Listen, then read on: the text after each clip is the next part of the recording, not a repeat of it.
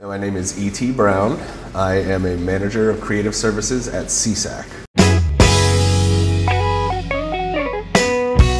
I'm basically the rock pop writer rep here in Nashville. My day is completely driven by who's calling and emailing and needing help with a wide range of various things.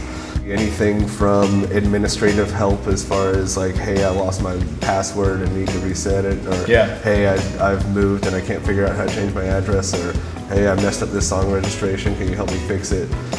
You know, those sorts of, brick and mortar type things, to the more creative things, which are obviously a lot more fun, that range from, hey, I just made this demo, can you give me some feedback, let me know if this song sucks or not, or hey, I'm looking to maybe meet some new people, do you have some writers that you think I may be a good fit for co-writing to connect them with, or hey, I'm thinking about pursuing a publishing deal, can we talk about how what I should be doing and what strategies, I think yes, just starting up, it's totally a good idea to, obviously you need to be with a PRO, but I just recommend anywhere, not just PROs, but anywhere you're looking to, talk to somebody before you sign a contract somewhere, just establish a relationship and know what you have to make real expectations as far as what this is going to be and what it can do for you.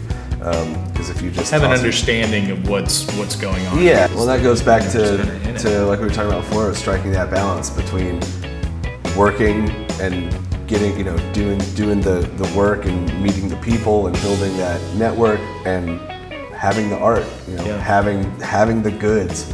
Well, I just want to build a team so they all do it and I just make the music. Like those days are gone, man. You have to do more.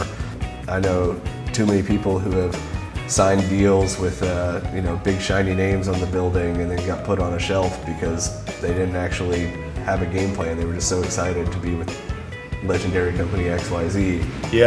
That they didn't think through that, but you also had a deal from a smaller, lesser known place, but there was somebody there who was chomping at the bit to get your stuff out there and work on it, and that really might have been a better route to take.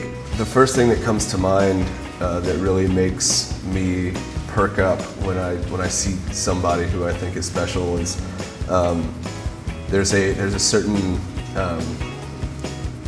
level of being genuine to them, but there's something that really stands out as far as like, oh, you're you and there's not another you. Because I feel like especially with especially the rate that trends change these days, it's kind of easy to spot the ones who are just kind of following what they think they should be doing. Building fan bases too, I see more and more the more engaged fan bases are the ones that feel like they've discovered something, like a gem in the rough, How do you think that an artist knows when they're doing something unique?